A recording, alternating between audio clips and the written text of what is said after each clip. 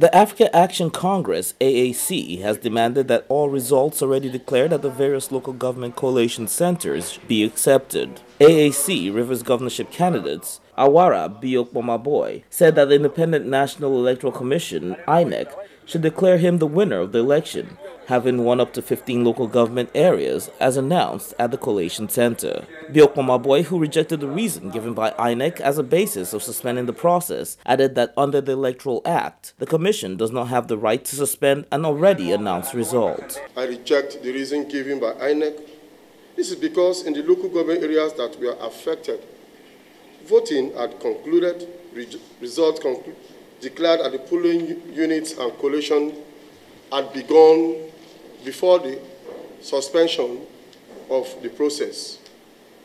The Commission does not have the power under the Electoral Act to suspend the election that already been concluded. Biokbomaboy demanded for the immediate redeployment of the resident electoral commissioner in Rivers State, Obo Afanga, for gross incompetence. The result already declared at the aforesaid local government collation centers should be accepted as being declared. That INEC should declare me, Engineer Biokbomaboy Festus Awara of the African Action Congress, the winner of the 9th of March 2019 governorship election in the state.